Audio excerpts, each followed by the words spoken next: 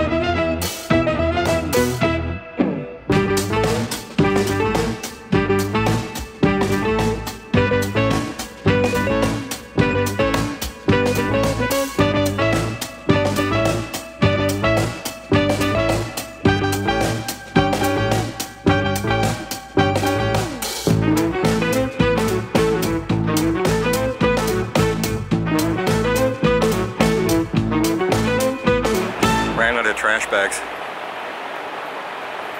So here's a good example of a thing I need to fix. This is part of the gate door that's made from an old pallet, and the old pallet wood is pretty much rotted here, so the nails aren't holding, and this gets caught on clothes and everything else, so I'm just going to pull it out. But I want to try and fix this and make it a little bit better, so see if I can figure out how to do that without totally replacing it.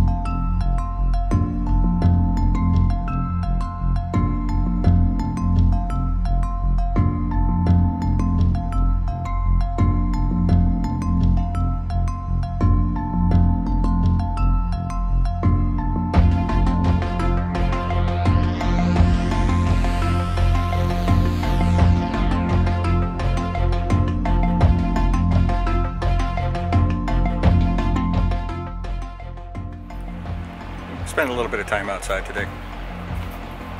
It's a little lower than normal, so very close dog level. I may end up getting a dog in the face or two during this time, but I've got a seed starter thing that I got earlier this year that I wanted to try sprouting some seeds. And I know you're saying, hey, shouldn't you have done that earlier?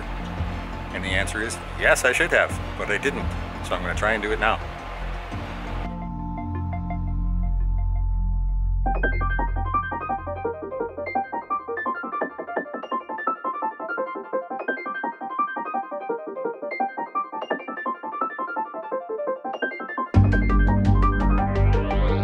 Alright, so this is it. A little packet of plant food that looks an awful lot like Miracle-Gro. Shipping stuff. There we go, the handbook.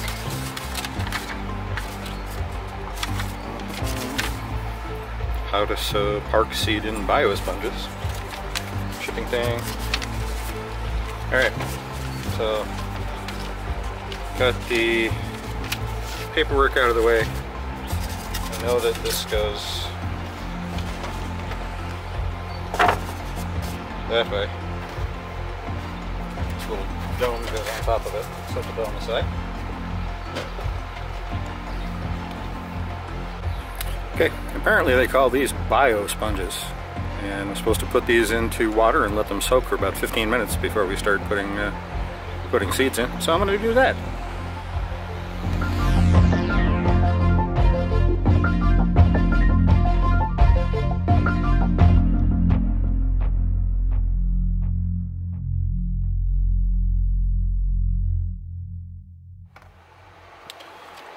Alright, so these are pretty well soaked. They actually seem to hold their shape pretty well. I kind of surprised at that.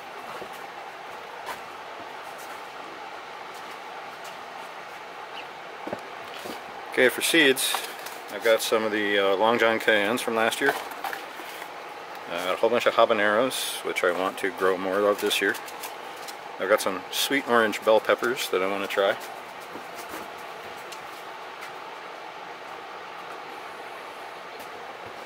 And the deep dark secret sauce.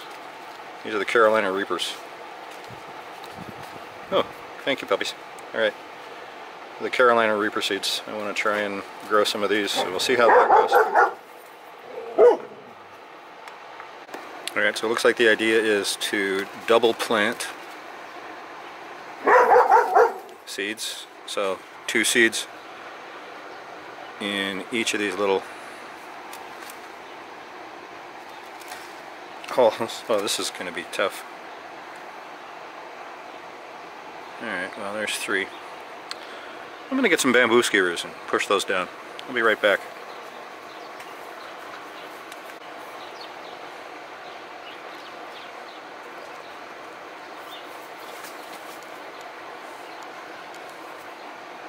Oh, got some extras hanging on the side. Alright. This is going to be tedious, so I think I'm going to shut down here and you guys can probably figure out what it looks like. This is the first year that I'm trying earnestly to do peppers from seed. I've previously bought the seedlings already sprouted and grown a ways, or actually last year Bertine helped me and started some for me. So we'll see how this works. Apparently there's a fire.